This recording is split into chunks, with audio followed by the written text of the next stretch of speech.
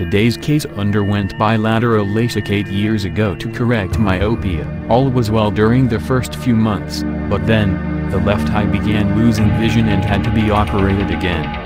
A corneal ring segment had been implanted in the left eye, shortly after the LASIK procedure. Pentacam analysis confirmed significant corneal ectasia in the left eye as the cause for high astigmatism and increased higher-order aberrations. The only option to safely improve refractive error was to implant Toric Phakic IOL, and with this lens, accurate white-to-white measurements are critical to determine the correct size.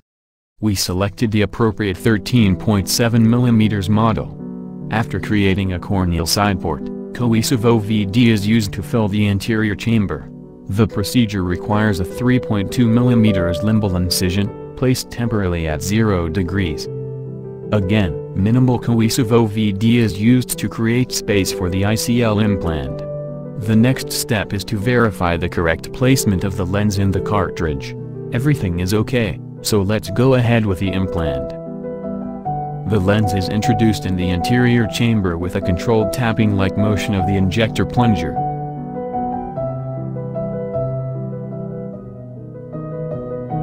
The lens is slowly and safely delivered. Now you will see it beautifully unfold in the anterior chamber.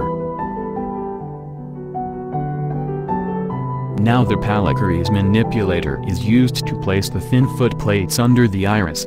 We first aimed to tuck the distal ones, but the lens was rotating against the intended position, so we stopped the maneuver and first placed the proximal foot plates. They are quite thin and malleable, so minimum pressure is applied.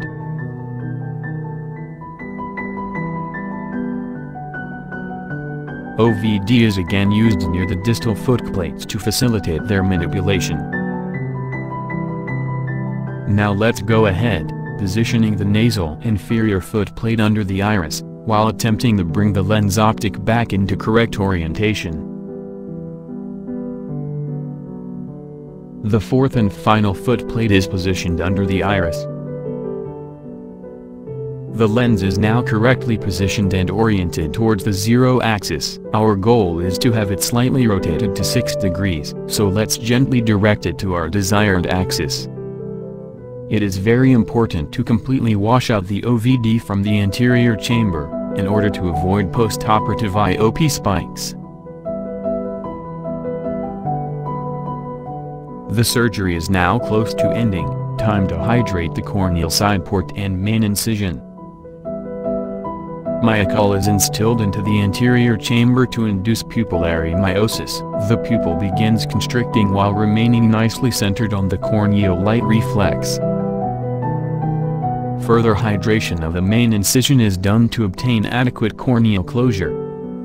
Finally, intracameral cefuroxime is injected and the surgical procedure is complete.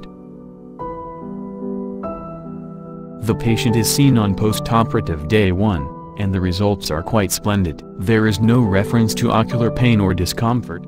A remarkable 20/25 plus 3 letters uncorrected vision is verified, meaning that this patient's long-desired spectacle independence was now finally achieved.